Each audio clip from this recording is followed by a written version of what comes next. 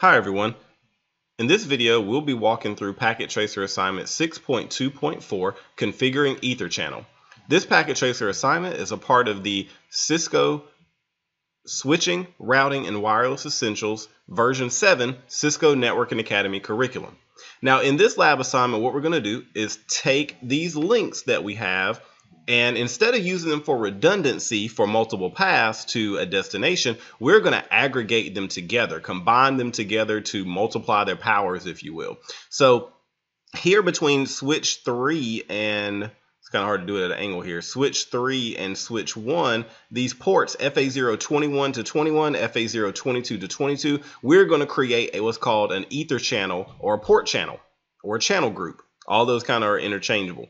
And this particular protocol, there's one or two protocols you can use for ether channels, either PAGP, remember PAGP is Cisco proprietary, LACP, which we're going to use for these other ones between switch 1 and switch 2 and switch 2 and switch 3.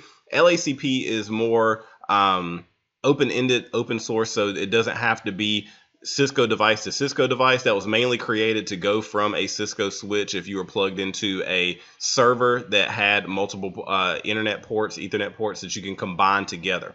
So what happens is you do want them to be the same speed, so G or gigabit to gigabit ports, or fast Ethernet to fast Ethernet. So if a gigabit port is combined with another gigabit port, right, and you've got two of them together, instead of 1 gigabit per second, they'll operate at 2 gigabits per second.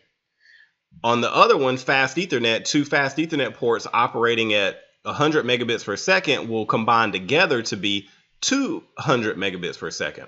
So you can combine up to 8 redundant links together. So you can get up to 8 gigabits per second or 800 megabits per second, depending on if you're doing gigabit or fast Ethernet. But it does have to be gigabit to gigabit or fast Ethernet to fast Ethernet. The other thing is we do try to keep it as simple as possible. So we're going from FA021 to FA021 or FA022 to FA022 or G01 to G01 or G02 to G02 and so on and so on. However, you technically don't have to keep the port names the same on each end, just as long as they're the same speed. But we do that to keep it as simple as possible, right, when we're configuring this stuff. So first thing we're going to do is configure ether channel number 1 here, okay? And that's between switch 1 and switch 3. So I'm going to go to switch 1, and none of the devices are actually named, so I'm going to name them first.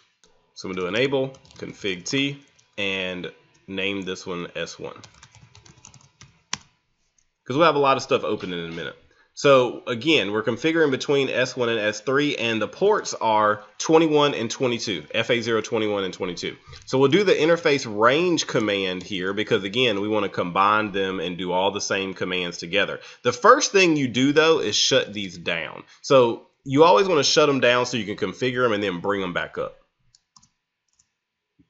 So both of those are shut down now. Then we'll use the channel group, channel-group, and then you number it. We're going to do this one as 1. And then mode, and I'm going to put a question mark here so we can see all the different modes. For PAGP, which this one is using, we want to type in desirable. What that'll do is force it to use PAGP. Now again, both ends must be the same speed, but they must also be in the same mode. So both ends should use desirable now that we're going to do this. And you see it says creating it. Then we're going to do no shut to turn this back on. Okay.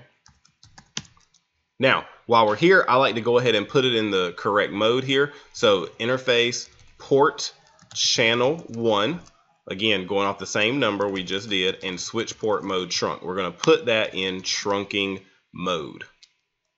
So as a summary here, we go into the interface range. We're going to have a range because we want to do more than one port, right? You can do up to 8.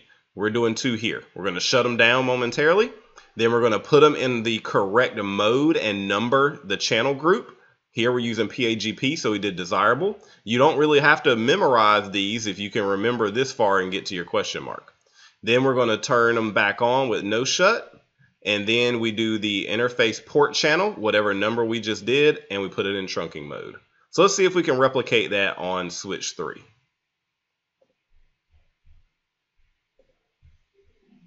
Again, we're going to start by naming it here.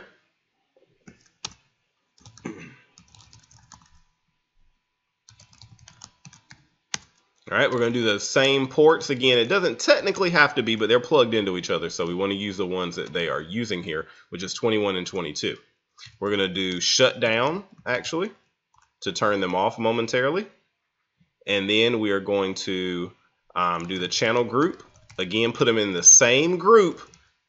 Even if it's on the other switch, it's got to be in the same group and the same mode, which is desirable here. See, it says creating. And then we're going to do no shut to turn them back on. Make sure you turn them back on. Okay, I'm going to exit out. Then I'm going to do interface port channel 1, because now those two ports are identified as one. So they are called port channel 1 now. That's why it's an interface port channel 1. And we're going to do switch port mode trunk to put them in trunking mode. Now, I'm going to fast forward this. Click this fast forward button a little bit. And the reason why is because I want them to kind of negotiate and everything. I'm going to do a show EtherChannel summary to show you guys what it looks like now. And there's a little legend up here to read, or a key.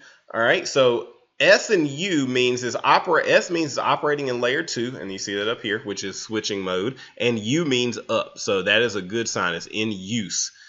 P says it's in port channel, so that is good, and it's using PAGP, so we are golden here. If you checked it on the other end on switch 1, again, do ether, and the only reason I'm doing do here so I don't have to back out. Show, forgot the show command.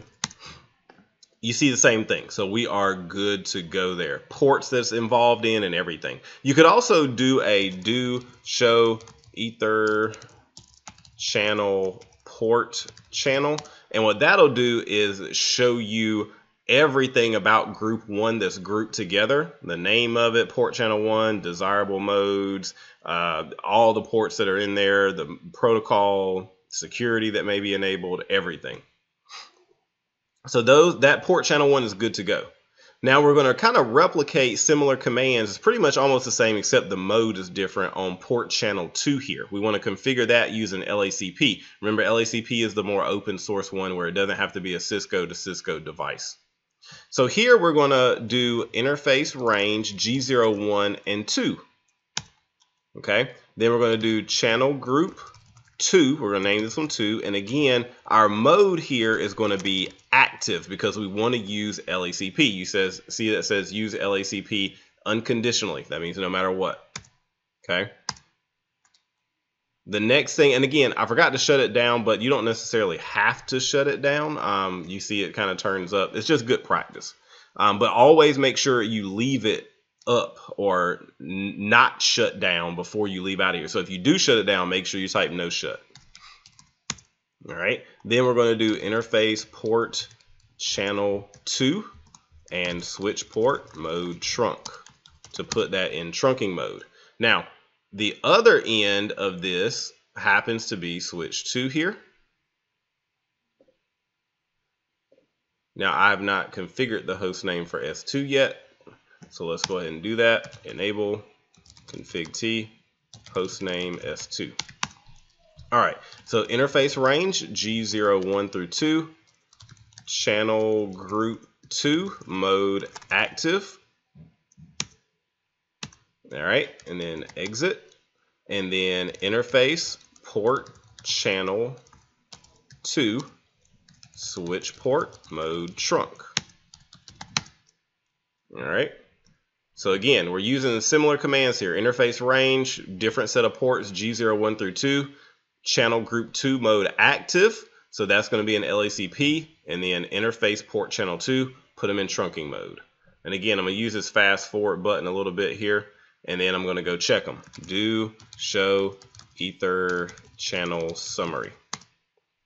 All right. So you see where SU, which is good. It's in use, it'll operate on layer 2, LACP is the mode, and G01 and G02 are being combined together. So that is good, it's in use. And if we go to S1 and do the same thing, do show ether channel summary, we see the same thing, which is good. And you still see port channel 1 there as well.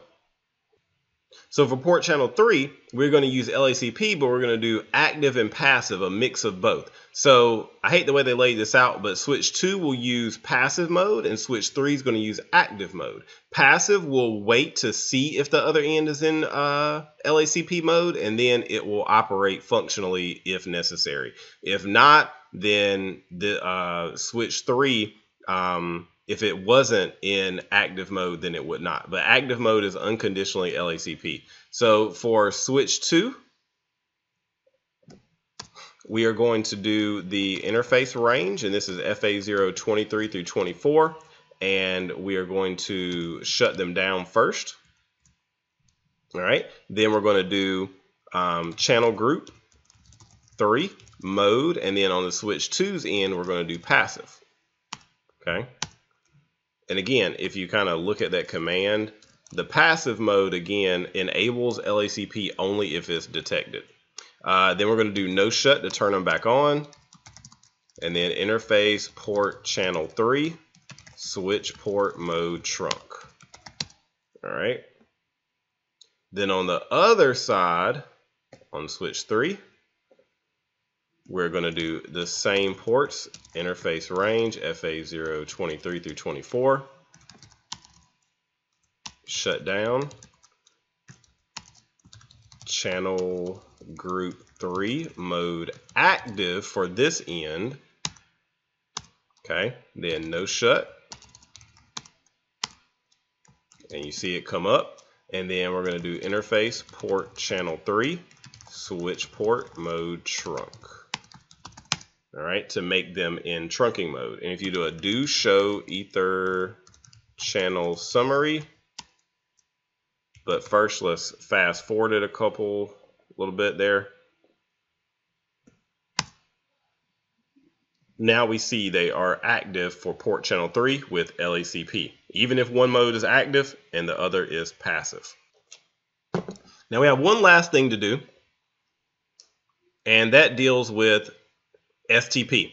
Because of our redundancy in our links, Spanning Tree is going to try to close certain ports because it doesn't want these endless switching loops. Because even though we have reduced this down to technically operating as one link here, and one link here between switch 1, 2, and 3. So you got one link between switch 1 and switch 2 logically, one link between switch 1 and switch 3 logically, and one link between switch 2 and switch 3 logically. Even though it's doing that, we still have multiple paths to a destination. So because of that, we could have switching loops, and some ports may need to be closed, and it will kind of prevent EtherChannel from operating at its fullest capacity. So if you notice here, it says port channel 2 is not operative because Spanning Tree placed some ports in the blocking mode. Unfortunately, these ports were the gigabit ports, and they are the fastest ones. So we can restore that by making S1 the primary. And remember from module 5, we learned about how Spanning Tree operates, and whoever's the root bridge will take primary control. So by doing that, if we do Spanning Tree VLAN 1 root primary or Spanning Tree VLAN 1 primary priority and change the number just lower than all the rest of them, then we will influence the election process. So we're going to go to switch 1 here, and again we're going to do Spanning Tree, all right, VLAN 1 root, and I'm just going to use primary again. That will force it no matter what the priority number is. If you do the priority number, you just got to make sure it is lower than all the rest of them. Okay, so when I do that, it's going to unblock. If I fast forward, it's going to make some Spanning Tree recalculations, and now these 2 gigabits are open. Before they were blocked. Now you see this one is blocked here, so that it doesn't create this endless loop and eat up all your resources and eventually shut down your network.